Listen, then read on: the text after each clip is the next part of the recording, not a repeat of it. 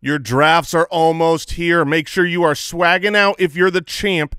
Go to fantasychamps.com. Get yourself an awesome trophy, an awesome belt, and here's the kicker. If you add one of the bling rings or the brand new black and gold stunner rings that are awesome, they are $60, you put that and a trophy in your cart, use the code FREERING, and you're going to get that ring, well, just like it says, for free. Go to fantasychamps.com, you fantasy champions.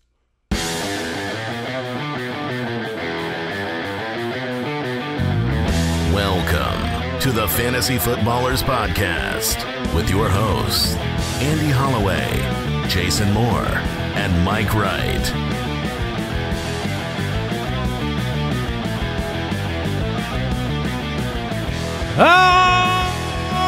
Welcome in.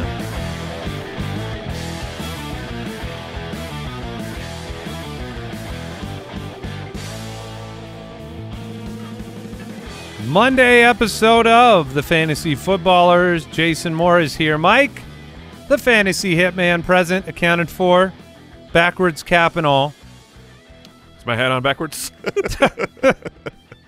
Now, see, I have been a little bit curious. I'm Andy Holloway, by the way. You got a haircut. Yes. I know this to be true yes. because you came in and we noticed it. But we only noticed it because of the sides, because you continue to wear your caps. That's right. Are you just waiting to debut this for the live show? I mean, what is the – Well, an underrated part of a haircut, when you have a short hairdo, you look better in the hat once the hair is cut too. So you do. Yeah, I mean – it's all just part of it, man. Yeah, but you just haven't really – you're not breaking it out on the show. Some say – Are we not showering? Oh no, I'm fresh out of the shower today. Proud of you, man. I've been told it's too sexy. Oh, I don't doubt it. And I hate that. Dude, sexy. This is like you're like a bodybuilder with a shirt on. That's just stupid. Why do it? You've got right. you've got doing luscious it for locks. us. Yeah, yeah. Thank you. I am protecting you guys. Yeah. I don't know what you're talking about. I'm a hat man. Yeah, no, you got a nice head of hair under there. Oh yeah, I do. I bet you anything. We got a Breakouts episode on the show today. Very excited. This week we're going to get into breakouts and sleepers, busts, value picks, and mock draft and some other stuff going on this week. Very excited. Sleeper is presenting the Megala Show live in Los Angeles on Saturday. We will be out there at the Palace Theater. We'll be giving away tons of autographed gear. We got a grand prize giveaway. We have a Q&A live after the episode of the show. We'll be doing our Bold Predictions episode live in Los Angeles. So if you want to come and hang out with us, ballerslive.com, your last chance to get over there and do it. The Listener League, all of the winners have been notified and emailed. So this is, I mean, I guess this is only news for those that didn't win. Basically 99% of you, this is bad news. However, because the winners already know, so they didn't need to be yeah. told. No, why did you bring this up? But I'm sorry. Here's why to bring it up. Seriously, genuinely, thank you. We had 1,000 different submissions, not an exaggeration. And the time, work, energy, effort, talent, character, personality. We just have an amazing audience. We thank you. I am so sorry that we could not have everyone here. Obviously, you can play in the Megala Bowl, and that's coming soon. And the winner will get to play with us next year. So you always have a chance, even if your submissions fail.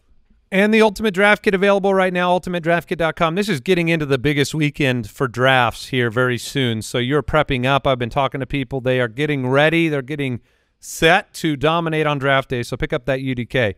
Now, most of the time listening to this podcast is very beneficial for your fantasy team. No, it's great. However, I have to share a story. Oh, well, man. You have to actually listen to the show for it to be beneficial. I mean, that's true. That's true. However, this person did. Justin wrote in, and I just couldn't help but share this story. Actually, Jason, why don't you read it? All righty. If you don't mind. Yeah, no, I don't mind. So this story, not a question, just a hilarious story that may lead to my divorce, says Justin in Alabama. Driving back from the beach yesterday, I forced my wife to listen to the My Guys episode, mainly because we were having our family draft last night. I have won the league 3 years in a row. It's the only league that I'm in where there's no money involved, but it's probably the most competitive league because of all the trash talk, which is very similar to our league of record. My wife usually follows ADP and reads weekly waiver wire articles, but doesn't know much beyond what she is told to do by the articles she decides to read that particular week. Well, she had the 6th pick, and she was excited to 6 overall, huh? It sounds like it. She was excited to stray away from ADP to take Tank Bigsby with the 6th overall pick, and was so excited because that was the only name she remembered from the My Guys episode. She was the butt of the jokes for the next 2 hours during the draft and has still not talked to me since the draft ended. Oh, no. Tank Bigsby taken in the first round. That is oh, no. because I believe, Andy, that was your third My Guy, if memory serves. And my third. Oh, that's right. Both of you. Oh, my gosh. But- so, Tank Bigsby, 6th overall in at least one draft. Here's what I can tell you. Justin's wife, name unknown. Plenty of people have drafted someone in the first round who gets injured, misses the year, and wins the championship. So stick with it. And just assume your first round pick got injured. She might be in trouble. She might not. It's an uphill battle. All right, let's jump in.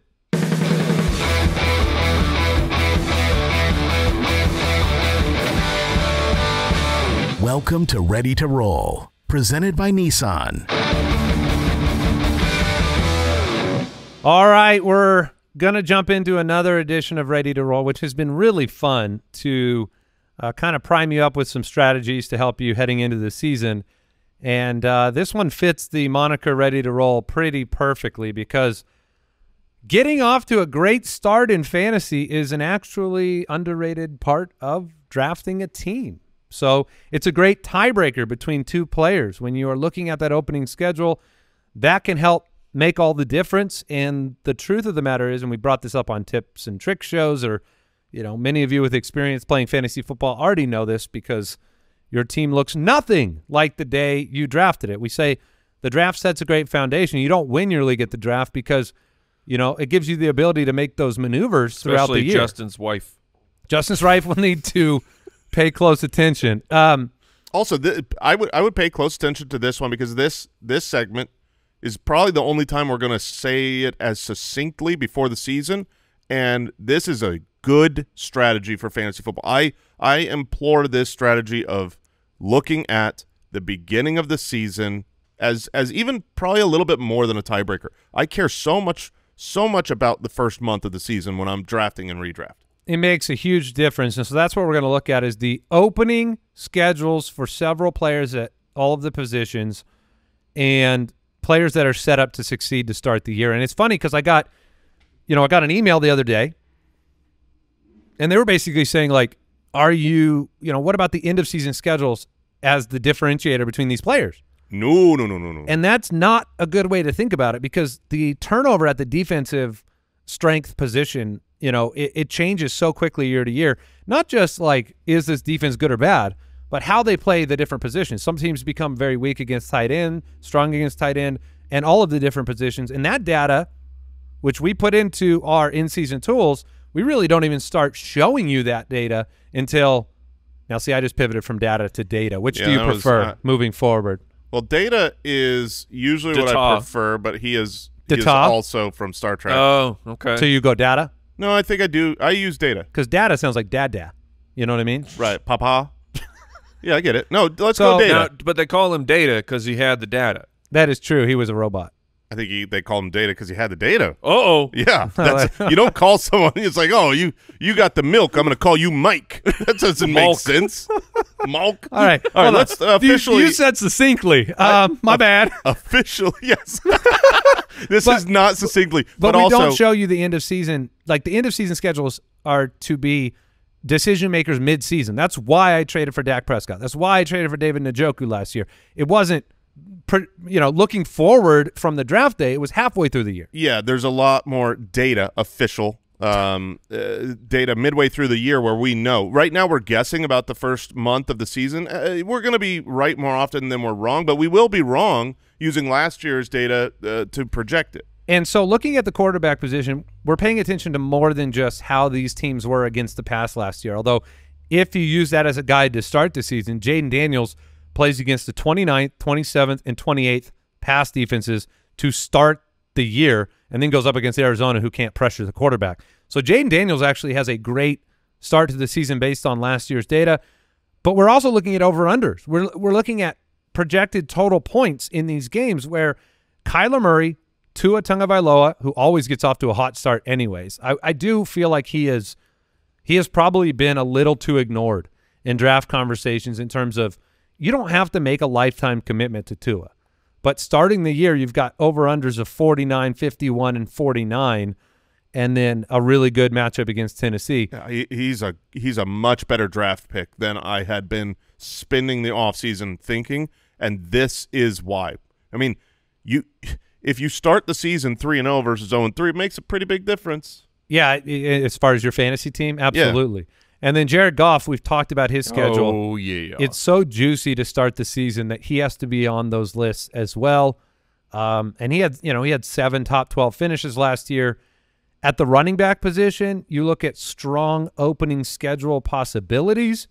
You can look at Josh Jacobs facing some bad run defenses based on last year's data and, being the new main man in Green Bay. James Cook, who's Mike's my guy, but faces Arizona and Miami and Jacksonville, a really strong opening season schedule. And then Tajay Spears, and I'll say obviously slash Tony Pollard, because Tennessee's running opponents in terms of how they performed last year, they're not good to start the year. So, again, these things change, but it's good to know if you're making that decision between two very similar players,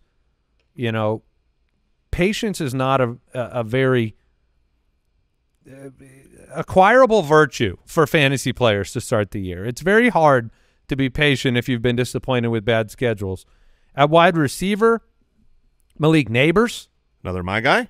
Great start to the year. I was getting the reactions I was getting to every Daniel Jones pass in preseason week 2 were outrageous. It was like, well, so were the passes. Yeah, the passes were outrageous. He had a good game. I mean, he had a couple big catches. I think he had 54 yards. But then Daniel Jones coming off the ACL had 2 picks. Chris Godwin and Mike Evans have strong starts to the season. Yes, they do. And Jamison Williams, if he is a thing, he will have the chance to be a thing because he's got that same juicy schedule as Jared Goff. And then at the tight end position, a lot of positive buzz around Evan Ingram and his camp performance and his performance in joint practices. He has a great opening schedule.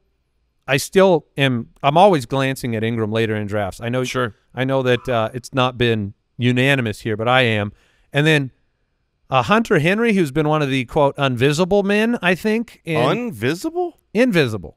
Okay, that's a word. Yeah. Yeah, you definitely said invisible. I thought he was doing an Hunter joke. I wasn't. Oh. Yeah, no, it's just a misspeak that we don't allow here on the Fantasy Footballers podcast. The dad told me that Hunter's been invisible. Okay? Yep, perfect. I really don't like how this is turning. You normally have kind of a... Yeah, I've got a stranglehold on the misspeaks, but now I'm just... Ever since I knocked a tooth out, it's really gone sideways. I'm really taking it over. This one, Pat Freiermuth is lined up to have a great start to the season. However, I would bring to mind that Freiermuth's situation with Arthur Smith is not – I'm not encouraged in preseason through 2 weeks in terms of how many snaps he's got with the first team. We know the tight end rotation in Atlanta was terrifying with Kyle Pitts. So I'm actually pumping my own brakes on Pat Freiermuth personally. But good thing you're in a student driver car and I'm in the other seat and I'm hitting the gas, baby. The Muth gonna be loose. You don't know which quarterback's playing which week. They both have looked horrible all offseason, and now you have different tight ends playing, and the Muth hasn't been loose in years. So I'm sorry, Jay.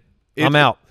Season long, that's perfectly fine because Hunter Henry, who am I remembering that Hunter Henry also had a really strong start to last year. Obviously, different team, different quarterback, but like Hunter's opening schedule. I'm searching for Hunter and I can't find it. Yeah, you're not gonna. the opening schedule for the Patriots, like fantasy points against. He was the number one, yeah, and the number 2 tight end for the first 2 weeks last year. Yeah, sounds about right. So maybe you're in a larger league, you're in a 14 or 16 team league, and getting a tight end it has not worked out. You're going to be streaming the position. I would check out some of these guys with the better opening schedule. Last year, it was when we were talking about these types of players. It was Jake Ferguson and Sam Laporta, 2 guys who were just not really drafted. If they were, it was in the late double-digit rounds, but they both had such juicy opening schedules. Now, that's not me saying we did it. We called Sam Laporta. It was saying these are 2 players that we identified that could start out pretty hot. And I would say when you're looking at different positions and schedules, you'll hear this all throughout the season. The tight end is the position to me of all of them the most where I care about who is good or bad at. Like the teams that are really bad against tight end are just they've got a hole in their defense that they don't know how to fix. And week after week after week, even bad tight ends, they just can't guard them. Sometimes it's a choice too. Like I'd rather be beaten by Hunter Henry than well, I guess a bad example. They don't have wide receivers. Jalen Polk or somebody. Yeah, exactly. So it is like you schematically said. That just might be how you funnel your defense. But I really do like targeting tight ends that are going up against really bad, like the top 5 or the bottom 5 defenses against tight end. Obviously, this is last year's data we're looking at, mixed with some of the new year, but it should still work out with these 3 guys. All right, something to keep in mind for you. That was Ready to Roll, presented by Nissan. Find your path in the 2024 Nissan Pathfinder Rock Creek, designed to be aggressive all the way up to the front grille. It's like my grill. Learn more at nissanusa.com. Intelligent four-wheel drive cannot prevent collisions or provide enhanced traction in all conditions. Always monitor traffic and weather conditions. News and notes from around the league, presented by USAA Insurance. Well, we've got a lot to get to today. It's a breakout show, but I did want to kind of ask you your favorite players of the weekend. We got another week of preseason football, and the 2 names for me, Bo Nix's performance in Denver, it's looking like Bo Nix. I mean, it's looking like collegiate Bo Nix with the efficiency and the level of the completion percentage. And so I was really impressed. I think Bo Nix was my number 1. And then I'm still going to throw Rome Odunze out there. Sure. Yeah. I am trying to go to bat for him lately. I am a believer in Rome Odunze and essentially the broken play in Chicago. I think that what we've seen thus far with the offense is that Caleb is willing to move around, extend the play. He's made some outrageous throws. He's made some mistakes, all of that stuff. But as plays break down, it seems like the homing, the homing missile is going to Rome Odunze on some of these plays. And they had a big connection this last weekend. And just looking at probabilities with Keenan Allen, he's 32 years old. There's only been, a handful of players at that age and older that really put up kind of prolific seasons when it comes to total receptions. We did see Thielen do it last year. Larry Fitzgerald had done it. Reggie Wayne did it when you're 32 plus and you get over 100 receptions.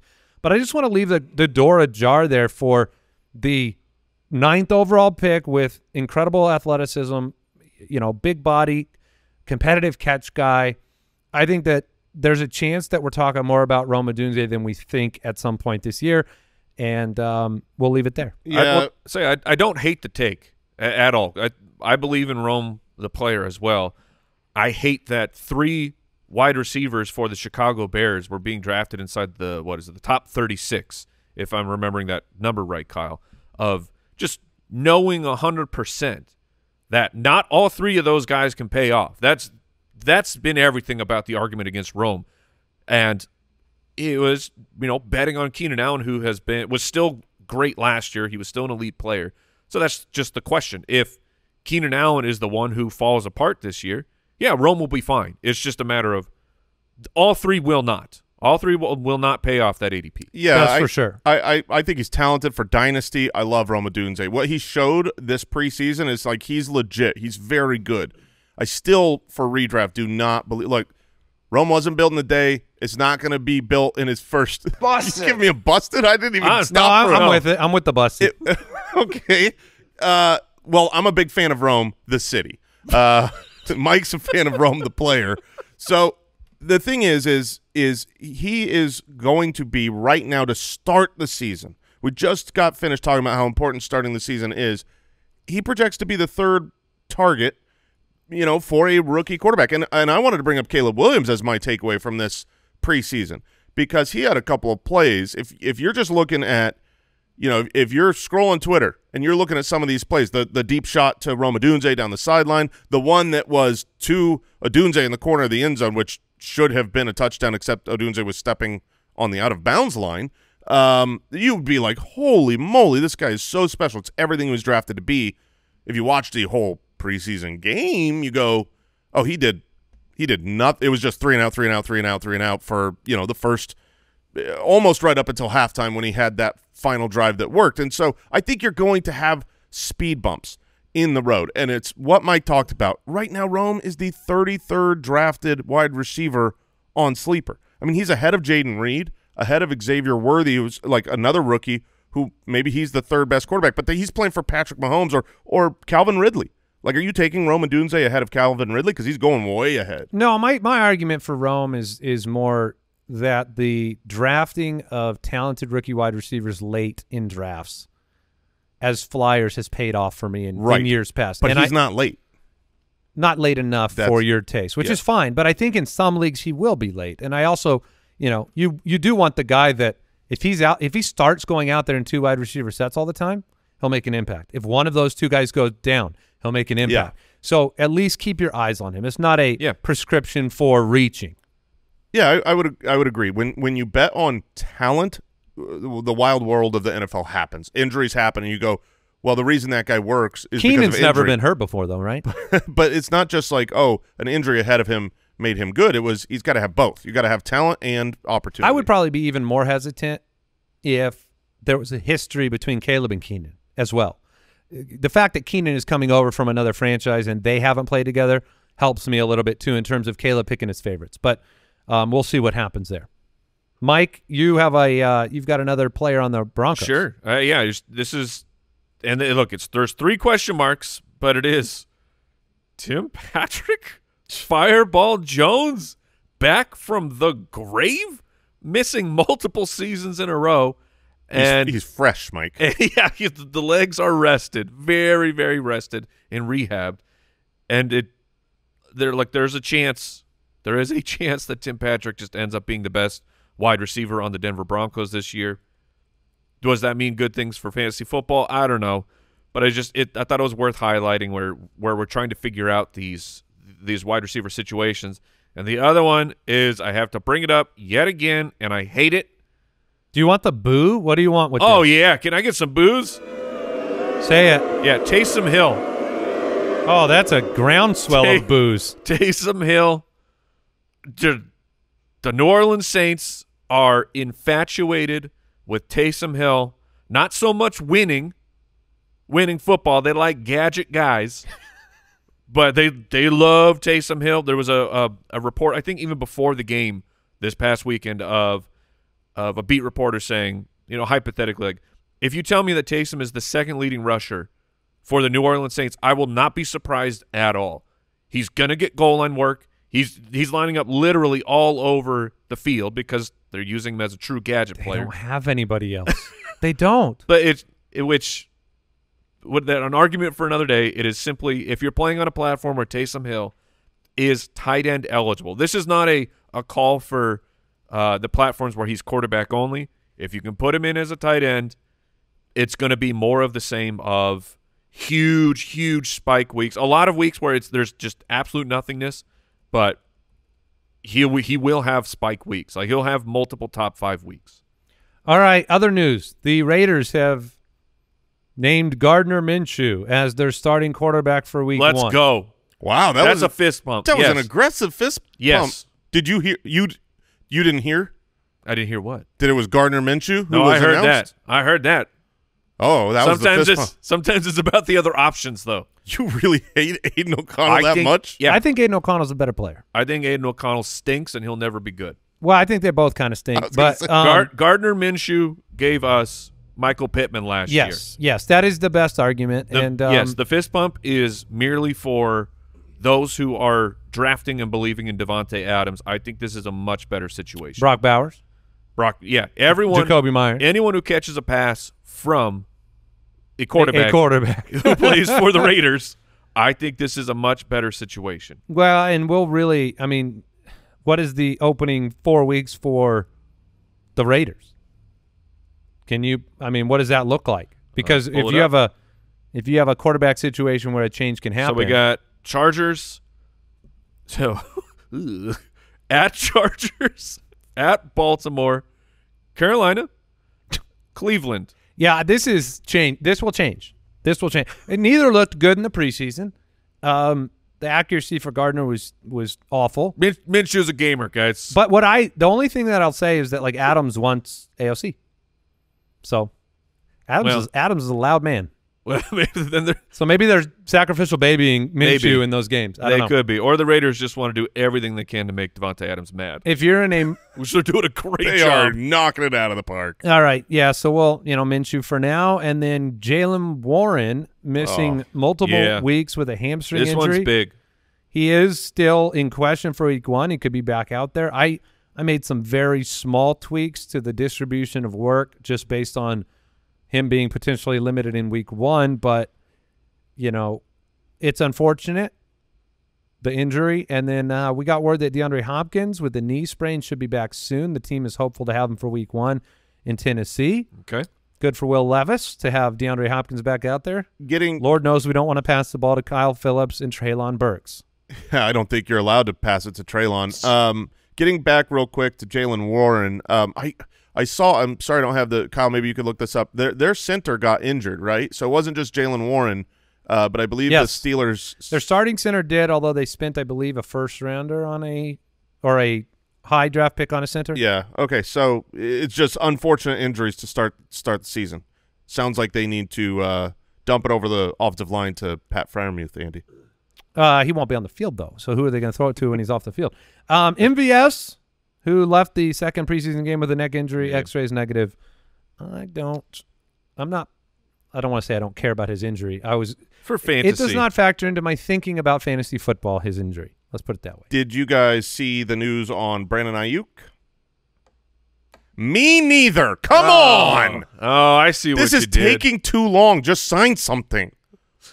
Anything? Just sign some bats. Credit I don't card care. application? Just, come on. All right, that was today's news and notes presented by USAA Insurance. Learn more at usaa.com/insurance. We're going to take a break and jump into some breakouts.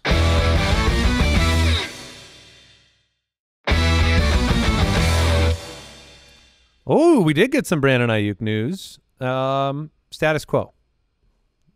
Same situation. That is the news. Yeah, that is the news. Yeah, a thing that is forgotten in all of the hullabaloo is the 49ers control the contract of Brandon Ayuk for this year.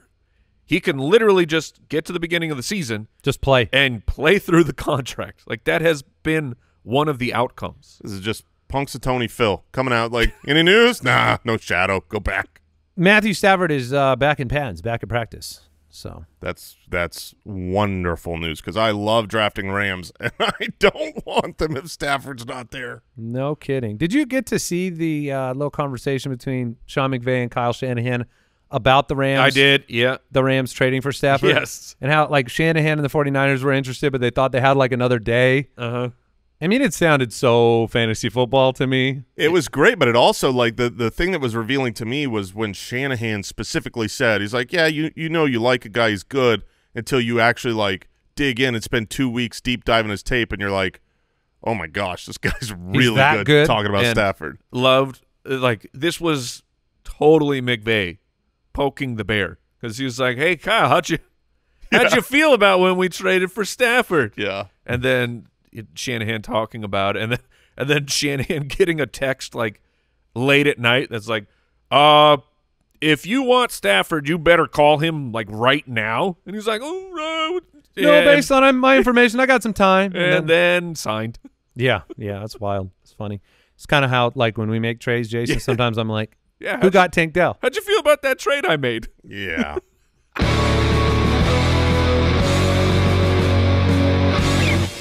Breakouts.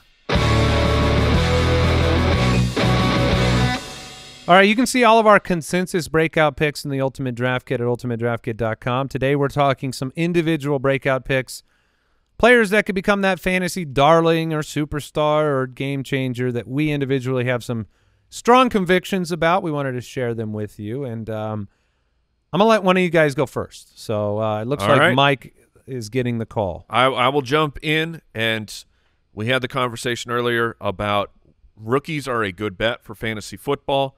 This year's a little wacky because you have Marvin Harrison, Malik Neighbors, and Rome Odunze all being drafted way higher than rookies normally are. But Brian Thomas Jr. of the Jacksonville Jaguars is being drafted exactly where we want him to be drafted, which is on Sleeper as the wide receiver 46 in the middle of the 9th round. Other platforms, he's going even later. It took a while for things to start percolating for Brian Thomas over the offseason. I mean, he was a really high draft pick, 23rd overall. He was the 4th wide receiver. He's coming out of LSU with Malik Neighbors. So, like, these two, they're buds and like talking each other up. As the noise had been building here for Brian Thomas Jr., Malik was jumped on social media. He's like, yeah, I'm not surprised at all. And it's just, let's all remember how we got to where we are. 17 receiving touchdowns last year. That's the most at a Power 5 school since Davante Smith in 2020. Like, he killed at the go route. I loved, just taking pot shots at him because when I was watching him, I saw a lot of basket catching, so I was calling him Basket Catch Brian, which was it was not taking away. I didn't like that. It was not taking away from the player. It was just like, hey, here's something that you could absolutely improve on. But this is all about ADP and the situation of Trevor Lawrence may not be the golden god that he was promised to be for the NFL and for fantasy football, but he's still fine. Like, he's still a quarterback that I would like my rookie wide receivers playing for. There's a bunch of really crappy situations out there, and like Gabe Davis got the money. We'll see if he actually gets the production, but the drumbeat of Brian Thomas from nothing until just a real steady ramp up of he looks unguardable, all of this, and just comparing him to the other rookie shots that I could take. Like Ladd McConkey, great player. Didn't have the draft capital that Brian Thomas had. Doesn't have the offensive situation that Brian Thomas has. And they're going kind of around the same spot. So to me, Brian Thomas here, as he's like a go-to rookie that I think you should be trying to get in more drafts than not. This is a great comparison to Rome Odunze. They're both great players. Like, even if you think Odunze is better, you talked about earlier, you like taking a shot at talented first-round rookie wide receivers late in your draft. Odunze is almost all of that, except he's not late in your draft. Brian Thomas Jr. is all of that. He's a 9th-round pick on average, and that's gret. Yeah, I was a huge fan of the collegiate Yes. film for Brian Thomas, and I was really like, we got a whiteboard in our main office where the three of us work, and we jot down early my guy thoughts, and Brian Thomas was on the board for a long time, but I was disappointed by the camp buzz, and it was nice to finally see some stuff coming to light. The opportunities right in front of him. Yeah, and 29 rookie wide receivers have been drafted as top 50 guys. 60% of them have exceeded their ADP expectation, being the ADP expectation is where you're drafted. Do you fulfill that? Do you get the points that player normally scores? And, I mean, guys, LSU has been wide receiver you here, giving us, just true elite players. Malik Neighbors looks and like, also TMJ. Yeah, I was gonna bring it up. Terrace Marshall. That was always my fear. first round LSU wide receivers. Okay. Thank you. All right. Their hit rate is currently very good. Yeah, no question. Jason, time to shine some light. All right. I'm going to talk about a player going only 1 round ahead of the rookie, dart throw of Brian Thomas Jr. This was a rookie last year who actually kind of almost broke out, and unfortunately he's going to miss the first half of the season. I'm talking about Rashee Rice, wide receiver for the Kansas City Chiefs. Oh, wait. It looks like he's not going to miss the first half of the season. The season's about to kick off. We have no news of an impending suspension. The NFL often lets legal proceedings, go out, carry all the way through before those things happen. He is so low in ADP, it would not have happened this way if he didn't spend the entire offseason with the assumption that he is, going to miss a big chunk, probably not going to be there to start the season. So no one drafted him. He became a late-round pick because you just didn't know. Well, now drafts are right around the corner. People are doing drafts this week, next week, and he's sitting there in the 8th round on Sleeper. Rashee Rice, if you look at last year, rookie season, he came along slowly. The first part of the season, the first 9 weeks, they had their bye week in week 10. The first 9 weeks, he was involved. He was a package player. He was out there a little bit, targeted on 13% of his routes.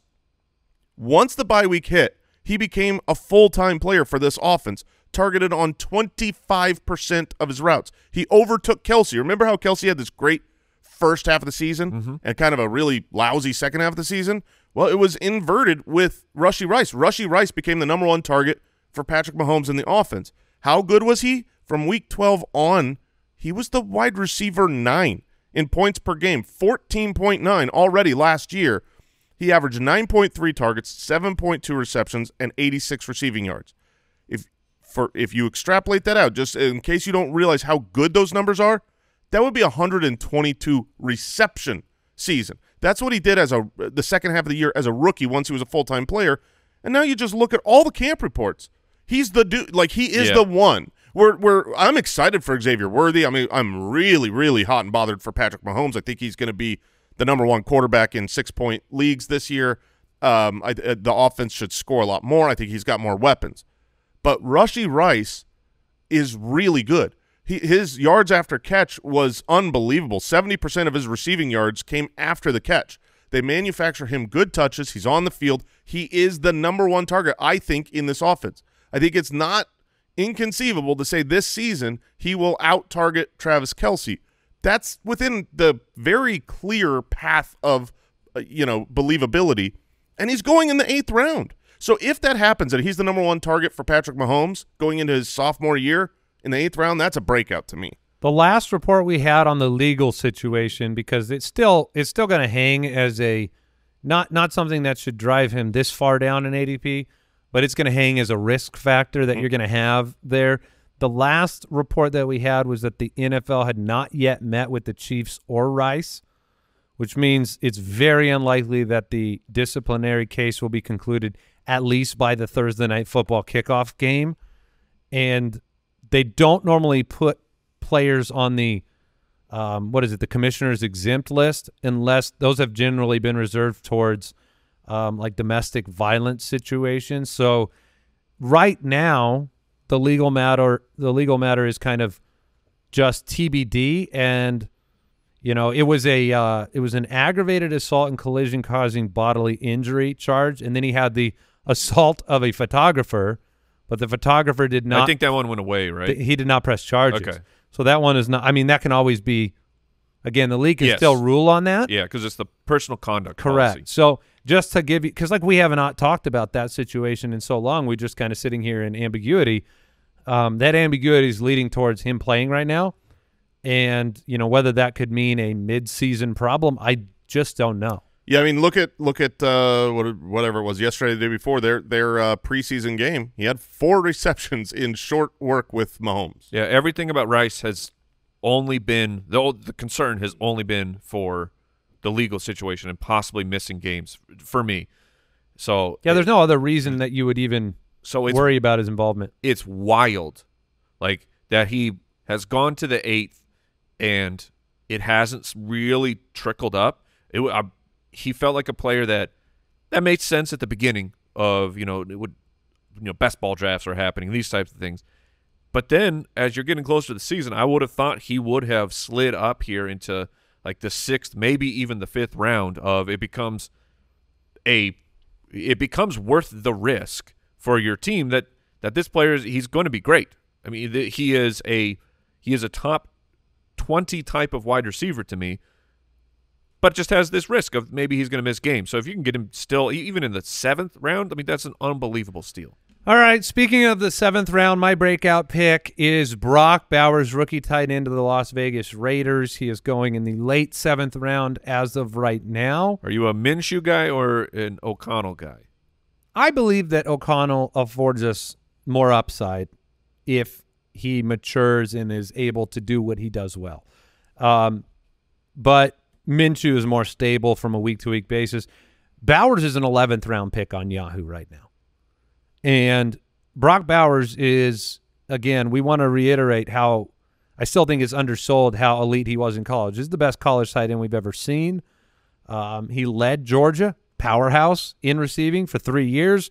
He had the most receptions by a freshman, not of tight ends, but, you know, all of them. Like A.J. Green, he tied A.J. Green. He had 13 touchdowns as a freshman. This was a team that had Ladd McConkey and Adonai Mitchell and George Pickens and Jermaine Burton and James Cook and Zamir White. And these are all players on these rosters where it was Brock Bowers. So also the only 2-time Mackey Award winner ever. So I think they're going to use him all over the field, all of the time. You don't draft a player with the draft capital they did with Brock Bowers. I know the team, and not use him. And this team looked at it as an absolute steal. We were surprised he went to the Raiders. That surprise was from the Raiders as well when he dropped that far. It was a best player available. We don't need a tight end desperately, but he's here. We got to take him. He was only in line 39% of the time in 2023. This is a slot wide receiver. This is a dude that can dominate in the screen game. He is an athlete where the ball, if you get it to him, you're going to have a great deal of success. So far in the preseason, at least in week 1, 9 out of 14 snaps, there were 2 tight ends on the field. He had 11 snaps lined up all over the field, 5 in line, 3 in the backfield, 2 out wide, 1 in the slot. I just think that Brock Bowers, this is a cream rises to the top. And at tight end, the nice thing is that a small amount of great plays is enough to make you better than most tight ends in the game. And you don't want to put your bet on, okay, he has to score 12 touchdowns to be successful. He has to be Kyle Rudolph around the goal line. Like, the athleticism of Brock Bowers to me and why he is enticing is because 2 plays can be enough at the tight end position. George Kittle-esque. Absolutely. Kittle's a great example. You know, Mark Andrews, we saw him very early on making big, high yards per catch plays. Bowers, all reports have been he's an uncoverable player. He's a mismatch on everybody that tries to line up on him. You don't get DBs on your tight end very often, and if they are, you got them. They're tiny, and he outmaneuvers them, work. And a linebacker is too slow. So I just think Brock Bowers breaks the game, and his draft capital would have been a lot different if the situation was a lot more attractive. Yeah, that's so. I am a staunch opponent of drafting rookie tight ends. I'll take my L on Sam Laporta, but that wasn't the one you drafted last year, anyways. That was the one more often you were picking up off of waivers. You drafted Dalton Kincaid too high. When I look at Brock Bowers, I agree with everything Andy just said about the actual talent and the ability, the prospect himself, and the concept that he could end up having a special season. Could end up having a special season to me is totally fine if I'm on Yahoo and I'm in the 11th round. He can be my tight end. Yeah, I don't usually draft 2 tight ends. I don't want to do that. He's the exception. But like if I'm looking at all these platforms where he's in the 7th, I mean, there's just he's going ahead of some of the guys we just talked about that we have as breakout potential candidates. Really hard for me to take him there. So I think he's platform specific for me. I would love him to break out. It's just tough when you go, okay, the Aiden O'Connell, Gardner Minshew, he can't be the #1 target. That's impossible with Davante Adams there. So now he's be number 2 though. He could. Jacoby Myers is there. He's still one of 2 tight ends. He's sharing a little bit of tight end duty, kind of the Dawson Knox issue for Dalton Kincaid last year. So it's just too costly in the 7th for me. Andy, where are you at with Brock Bowers? Specifically, he's a breakout pick for me. Okay. Specifically talking about you're drafting on the sleeper platform because in ADP he will be showing. So right now in a half, he's going at the back of the 7th. Then David Njoku, and Jake Ferguson are just a couple picks after him. Are you? I would rather your have, level of confidence is it taking Brock Bowers before those guys? You're good going into the season with just him. I'm definitely good going into the season with just Brock Bowers as my tight end and just starting him and seeing what I've got. I feel like the bigger comparison here is, Kyle Pitts 2 to 4 rounds higher than Brock Bowers when you talk about athleticism and upside in an offense. Ferguson I still think is going to be somewhat touchdown dependent. And yeah, he will. And if you are out on Voldemort, then this is your pivot option. Like I'm looking at ADP comparison here at average position overall on our ADP comparison chart is Njoku 806, Bowers 905. So, 9th round Brock Bowers with a bunch of cap tight ends behind him in the draft, it might be your last shot at taking somebody that has kind of explosive week winning potential, not just like 4 or 5 points a game potential. Right. Okay. But I know you guys like Ferguson a lot. That's just a belief in the offense, and they don't have a lot of weapons. I don't have any problem with that if you want to wait on him. So we'll take a break. We'll jump into some mailbag.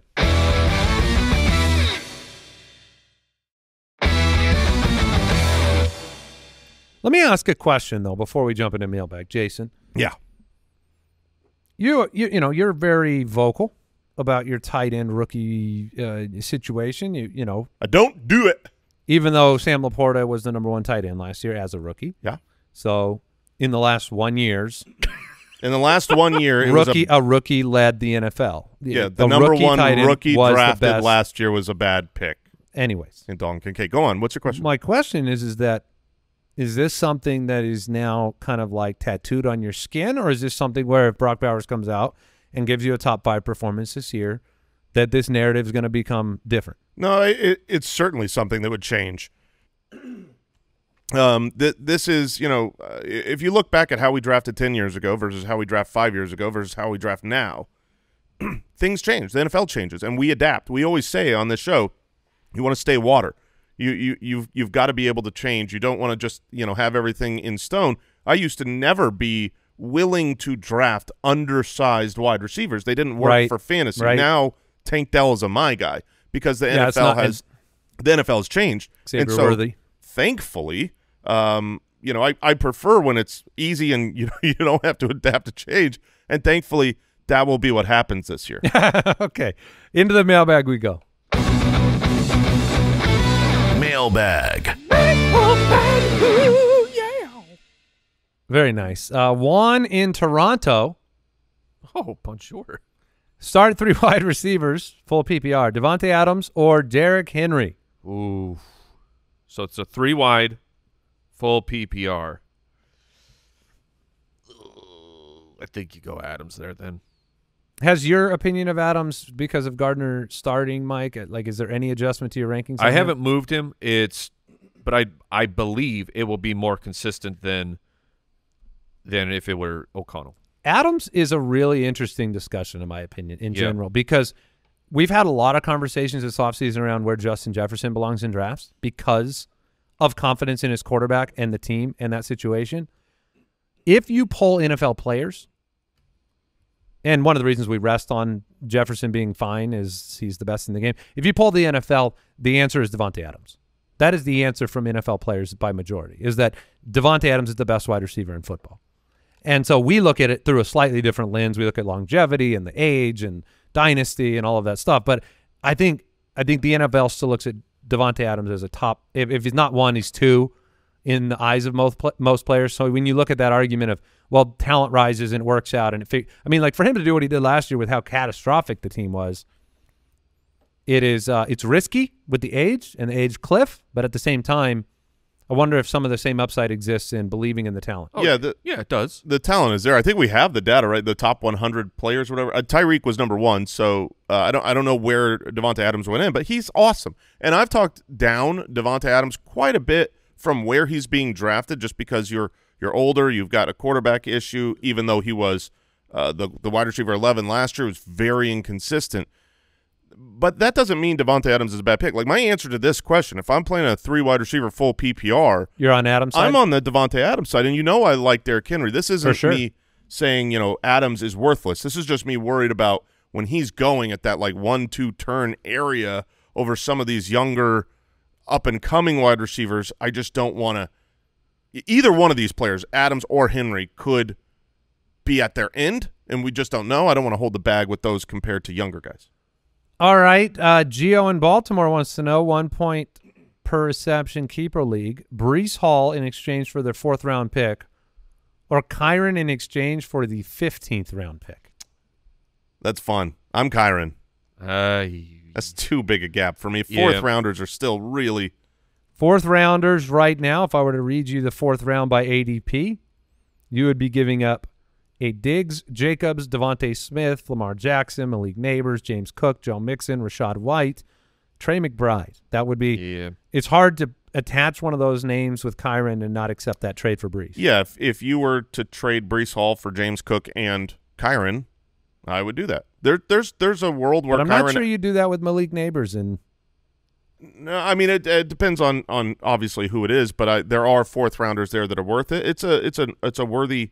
I mean, Kyren outscored Breece Hall last year on a points per game basis. So if they're both healthy this year, he could outscore Breece Hall this season. Yeah, the drumbeat on Braylon Allen is still very, very my dude. Yeah, I mean he is he's profiling as a bona fide as a tank backup running back that should be drafted, especially by Breece managers.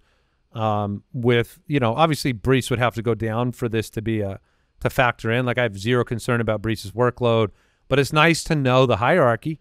What's crazy is that every single year there are multiple rookie running backs that are impactful for fantasy football, usually multiple 2+ that end up in the top 12.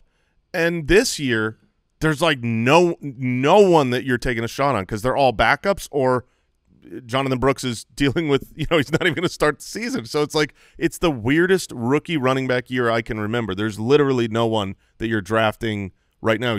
Everyone is a waiver wire pickup guy when an injury ahead of him happens. Yeah, it's tough. I mean, and maybe this will be one of the years where that's just not true. Also, you know what I mean? Like I know averages are averages, but it's always based on the real players and the real opportunities.